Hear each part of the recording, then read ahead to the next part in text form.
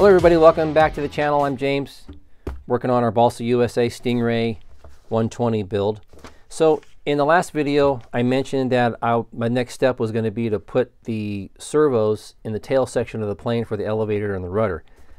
And that's what I was going to do. But then I realized that I haven't gone over what servos I'm going to use and how I chose them.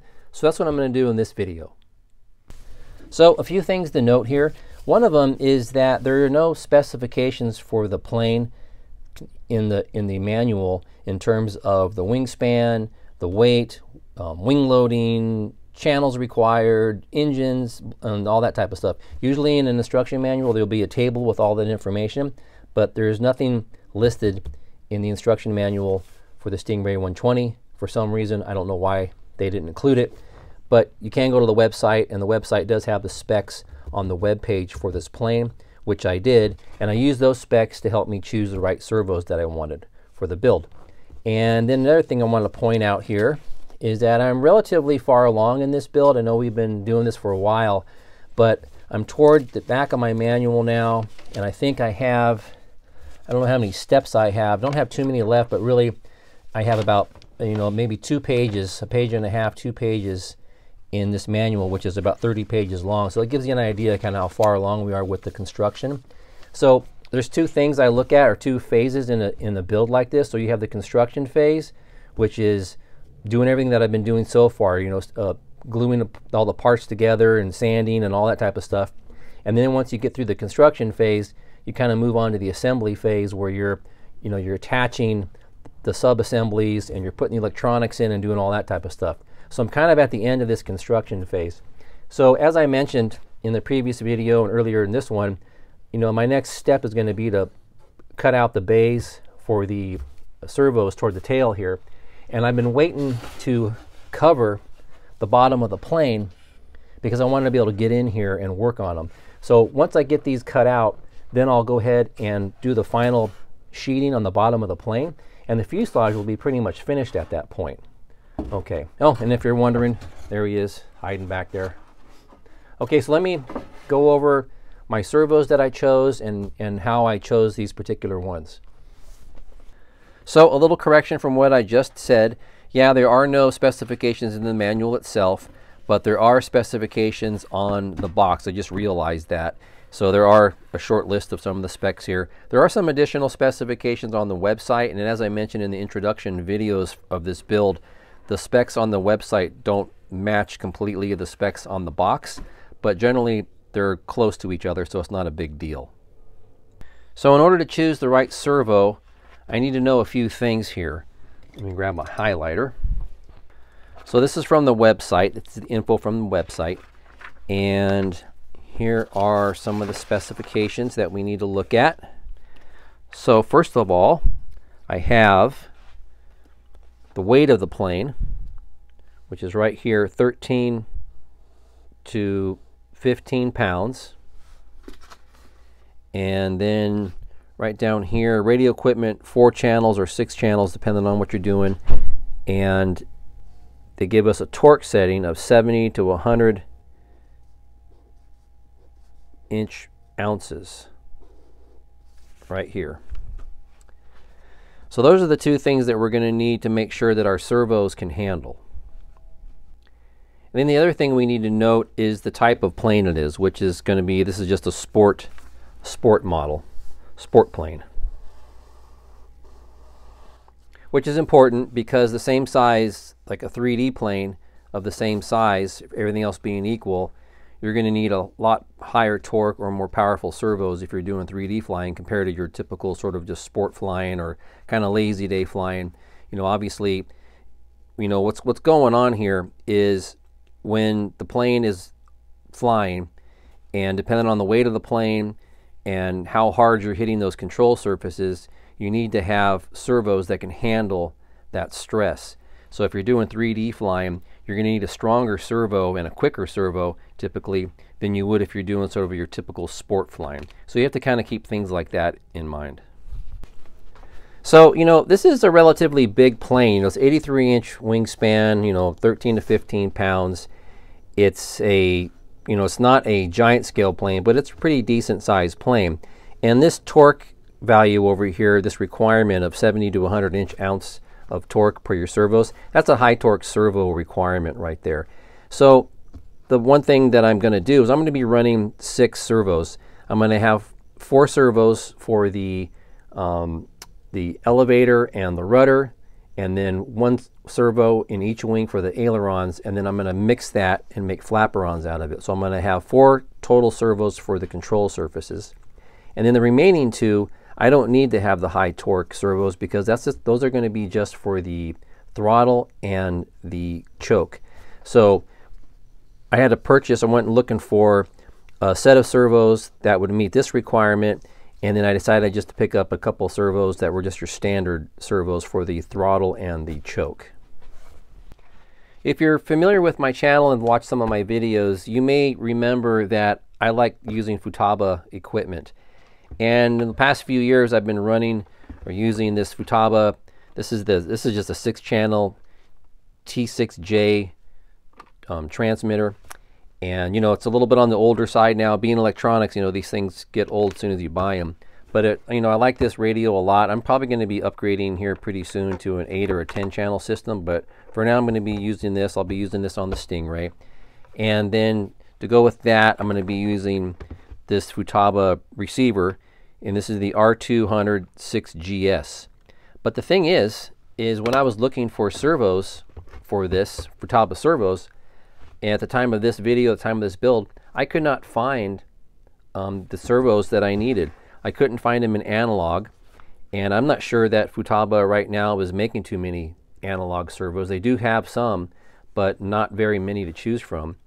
And they did have a digital servos that would meet these specs, but I couldn't find them anywhere. I was searching all over the place. I just couldn't find them. And so I decided, hey, you know what? I'm going to branch out a little bit and broaden my horizons, because I know a lot of people like high-tech servos, and I've gotten some recommendations to try high-tech servos. So I came up with these. So I have 2 sets. I have these, let's call them ultra torque servos, which I'm going to be using for the control surfaces. And then I have these more standard 2 servos. These are the HS-485HB. They call them a deluxe, I guess. This is just your standard servo for the throttle and the choke. Okay, so I'm not going to get into a bunch of information on batteries right now, but I did want to tell you sort of the voltage I'm going to be running, at least for the electronics. Now the engine's going to be a little bit different, but I'm going to be using this. This is a nickel metal hydride battery, high capacity. This is a 5-cell, and so this is 6 volts, and I really like this battery a lot. And this comes from Batteries America. They have this great website. You can go on there and basically get any battery you need for your application. So I'm going to be using this. This is going to give me the 6 volts. And then I'll probably be using this 4.8. It's the same thing, but it's just a 4.8 volt, probably for the engine and the ignition and all that type of stuff. So in any case, those are my 2 power sources. Okay, so let's go ahead and talk about this guy right here, which is the HS-645MG. This is my ultra torque servo. And I just got some information from the website for the specifications. So let's take a look at it and we'll compare it to the specs for the plane itself. So what I have here is I have my operating voltage range, which is a 4.8 to 6 volts. And then my torque range is 107 to 133 ounce inches, and that covers what's required here for the specifications of 70 to 100 inch-ounce. So that's that. And then the weight of the plane that these servos are good for is a 12 to 15 pounds, and the flying weight of our guy is 13 to 15, so that's really good there. And then the last thing is they note, well, they have it right here, obviously, it's for a sport plane. So now let's take a look at our standard servo. So again, this is the HS-685HB Deluxe, and let's look at the back here. So this one's, you know, not as important as these other ones, because they're not going to be controlling anything except the throttle and the choke, as I mentioned. But here it has it shows you here, and it has the output torque at your different voltage rating. So at 4.8 it's 66.65 ounce inches, and then at 6 volts, it's 83.32 ounce inches. And this is just your standard servo.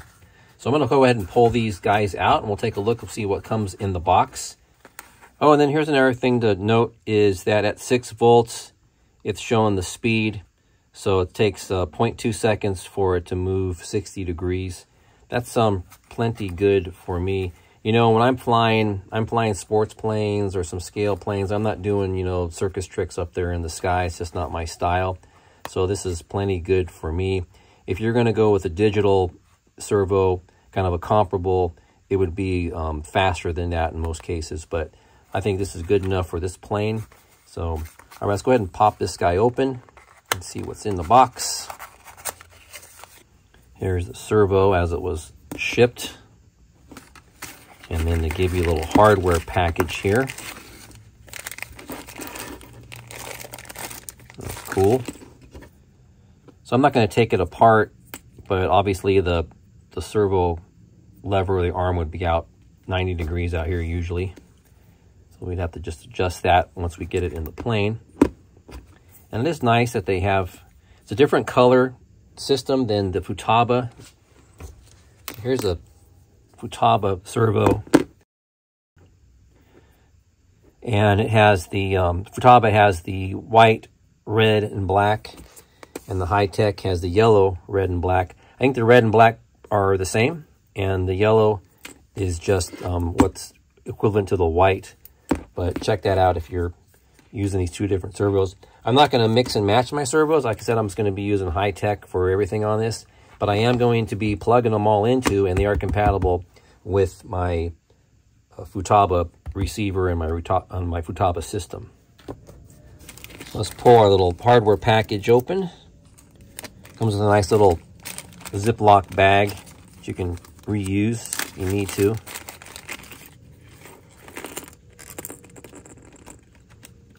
They give you a couple different control arms or wheels here. Probably won't be using those. This is a nice beefy one here. I like that a lot.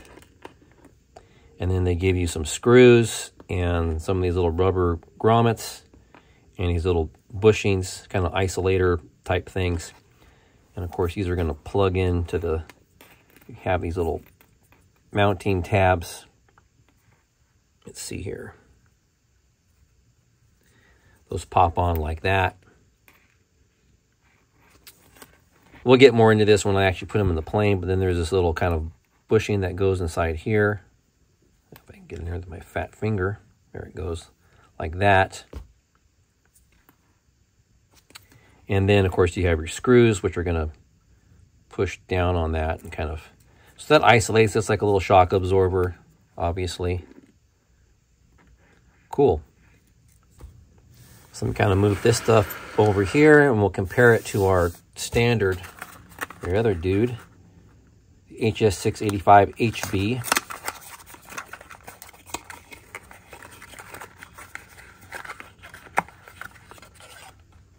There's that guy. Okay, and then let's see what's in the box. It's a little smaller package.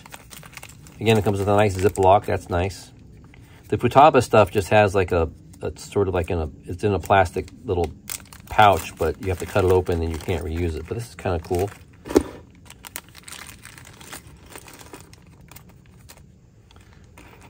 So everything's about the same in terms of mounting it, but they do give you a nice set of control arms here. There's a wheel. There's a little. This is nice. It's kind of an adjustable. You can adjust it in and out, I think. You can put this on here and it will slide how you need it. That's pretty cool. All right, so there are the two types that I'm going to use. And of course, this is standard, so it should be a little bit smaller. Oh, it's about the same size. Yeah, pretty much the same size. I thought it would be maybe a little bit smaller, but okay. Or I should say, I thought that the high torque one would be a little bit bigger, because this is your standard. All right, so now let's go ahead and just kind of get these on the receiver and just see how they work, just for a little test run. Here's my Futaba receiver. I'm going to have to sync that with my transmitter.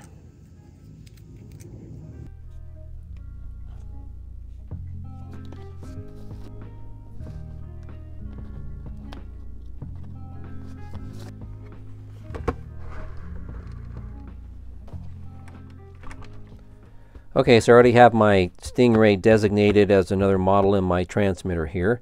So let me turn the power on my receiver. There it goes. And I have to hold this little button down for a few seconds. There it goes. It's going to blink red. And there we go. It's now linked. That was easy. So turn it off again and we'll plug in our servos. Okay, so since this guy is going to be a throttle, he's going to go in number 3. There's that one. And let me see, I'll just use this one. I'll pretend that this one is my elevator. I'll just pretend it's my elevator and I'll put it in 2 here.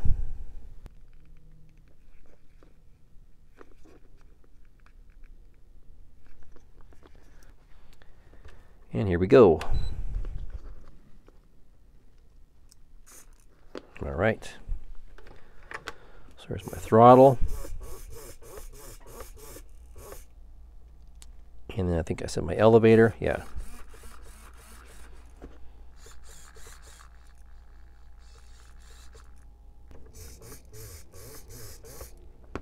So I'll test all my servos to make sure they're functioning, obviously, before I stick them in the plane. And then I did touch upon this earlier, but I noted here on the package, or on the box, how it doesn't have airplanes listed in the applications.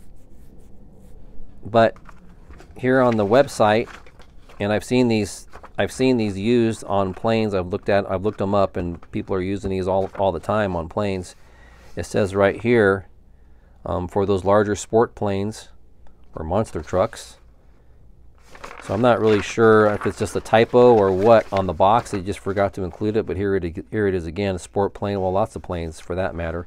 So yeah, I'm not really sure why on the box it doesn't include planes, but go figure. What about this guy? Yeah, this one does have aircraft and the other type of your helicopter, your cars, your boats, but yeah, interesting. Maybe they just accidentally left it off somehow. So that is that.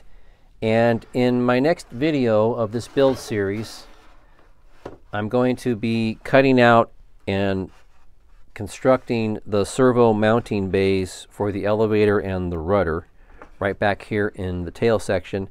And the reason I'm moving these all the way back here, and I think I mentioned it in my last video, was because to help balance out the plane better. Because this plane was not designed or made for the bigger gas engines, that's something that was added later as an option, and it's noted here in the instructions for the kit that if you are using a gas plane setup, because it tends to be heavier, because you have not only do you have is the engine big, but you have an additional battery and you have the ignition system in that it ends up adding some more weight to the nose. And in the instructions, they suggest to put these guys in the back here to help kind of distribute some of that weight toward the back of the plane. And that's what I'm going to do. So that'll be the next video in this build series. So until then, thanks as always for watching. I appreciate it, and we'll see you next time.